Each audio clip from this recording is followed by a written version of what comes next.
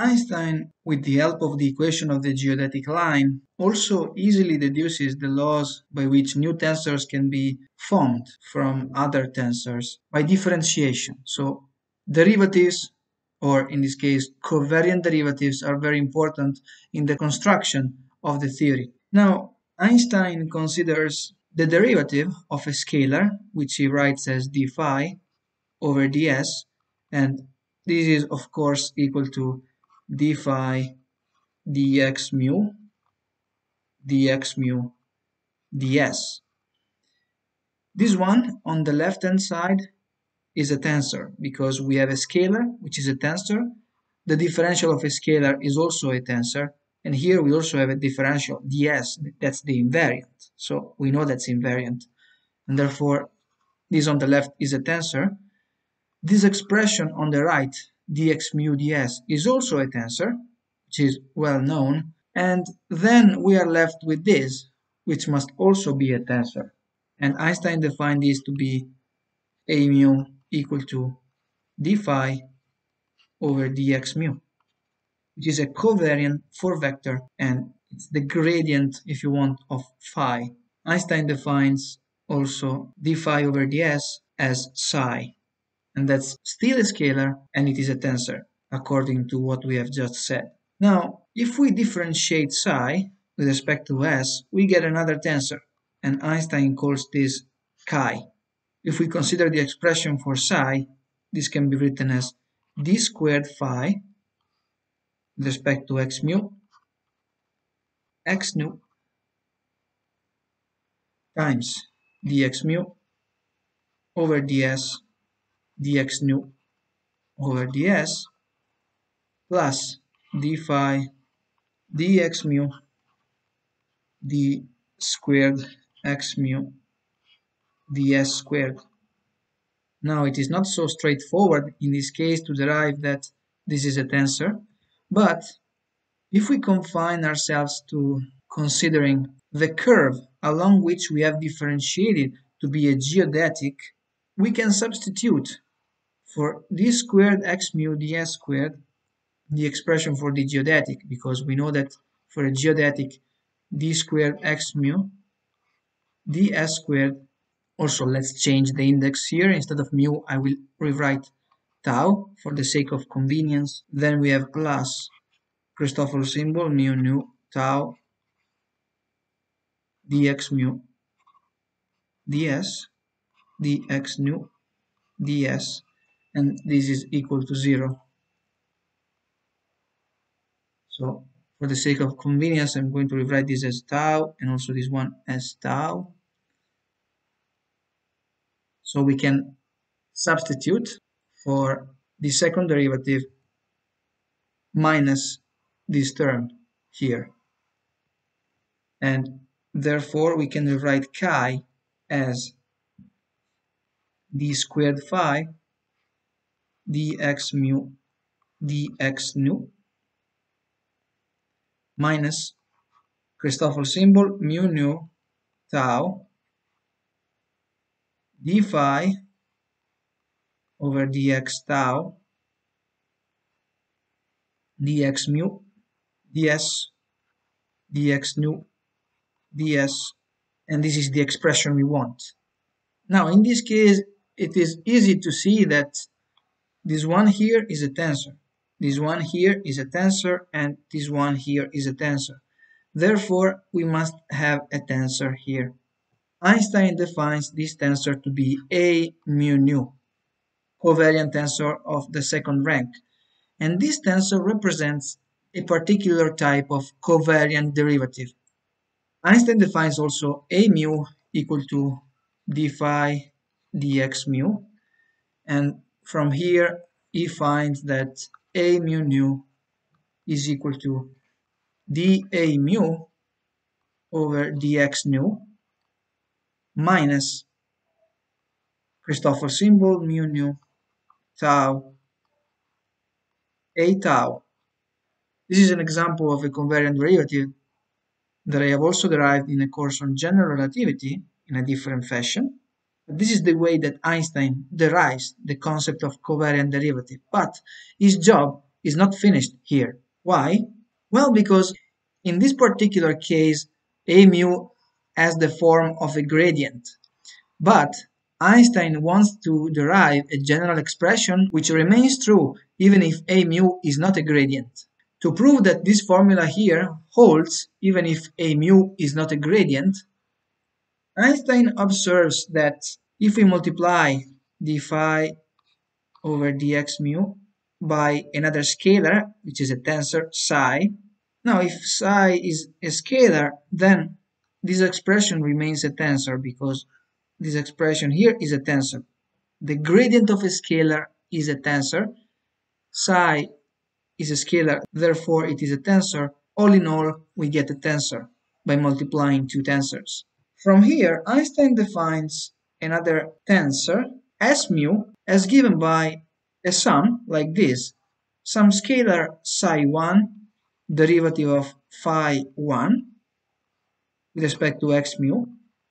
Then it defines other three tensors, which are very similar to this first one. So I have psi2 d phi 2 over dx mu plus psi3 d phi 3 over dx mu, and then the last one plus psi 4 d phi 4 over dx mu.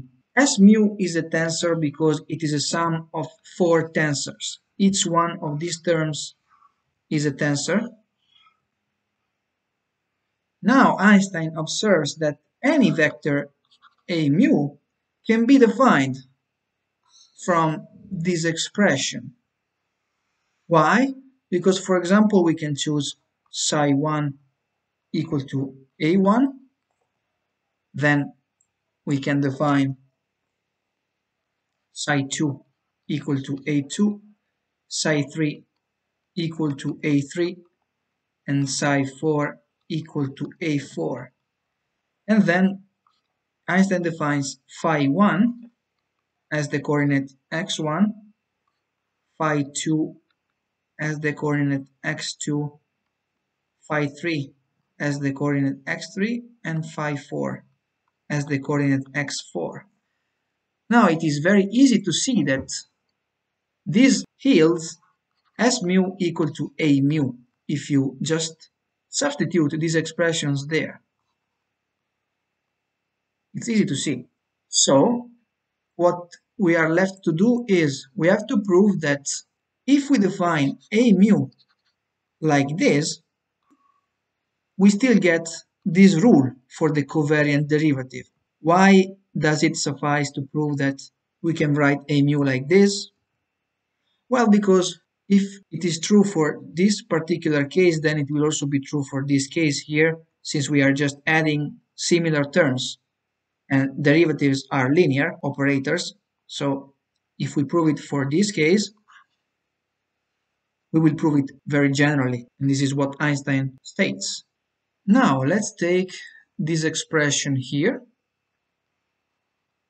and multiply it by psi d squared phi dx mu dx nu minus Christoffel symbol mu nu tau psi d phi over dx tau. Let's rewrite the first term in this way. We rewrite this as d over dx nu of psi times d phi over dx mu. Then we also have to subtract the derivative of psi with respect to nu multiplied by d phi over dx mu. And these first two terms are exactly equal to this term here. And then we subtract the Christoffel symbol mu nu tau, and then we have psi times d phi over dx tau, and this is equal to psi times a mu nu. Here we see that this expression is a tensor, and this expression here is also a tensor, and therefore also this expression here, this term minus this term here, is also a tensor. So we have proved that d over dx nu psi d phi over dx mu minus Christoffel mu nu tau times psi d phi over dx mu is a tensor. And this proves that this formula here holds for any vector a mu. That is the covariant derivative. Now from here, Einstein can also easily define the extension of this formula to higher order rank tensors.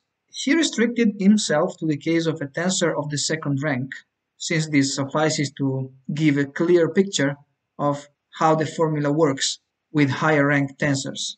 As it is quite easy to see, any second rank tensor can be represented as a sum of tensors of the first rank. So for example, a mu b nu.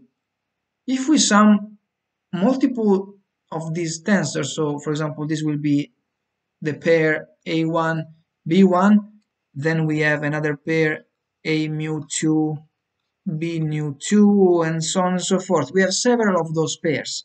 In particular, this index here can be equal to 1, 2, 3, 4. This one here can also be equal to 1, 2, 3, 4. And we have all possible combinations. So for example, we also have the term a mu 3, b nu 1, and so on and so forth, as I said. So since we can have multiple combinations of them, in general, we need to consider 16 of these sums, which is 4 by 4. In this fashion, we can construct any tensor of the second rank. So it will be sufficient to deduce the expression for the extension of the formula that we have found for just covariant vectors if we simply consider second rank tensors of this kind, which are given by two one-rank tensors. For a one-rank tensor, a mu, we know that the covariant derivative is d a mu over dx sigma minus Christoffel symbol sigma mu tau a tau, and similarly for b nu we have db nu dx sigma minus Christoffel symbol sigma nu tau b tau. Now if we multiply the first equation here by b nu, and if we multiply the second equation by a mu, and we add these two equations together, we get the following. Derivative with respect to x sigma of a mu b nu minus Christoffel sigma mu tau. Here we have a tau b nu minus Christoffel sigma nu tau, which multiplies a mu b tau, like this. But we have found simply what is the covariant derivative of a second rank tensor. So in this case, Einstein writes a mu nu sigma, because this will be a third rank tensor created by the operation of covariant differentiation. And here we have the derivative of a second rank tensor a mu nu with respect to x sigma minus Christoffel symbol sigma mu tau a tau nu minus Christoffel symbol sigma nu tau a mu tau. And this gives the clear picture of how the transformation works for covariant tensors of any rank. It's easy to generalize from this.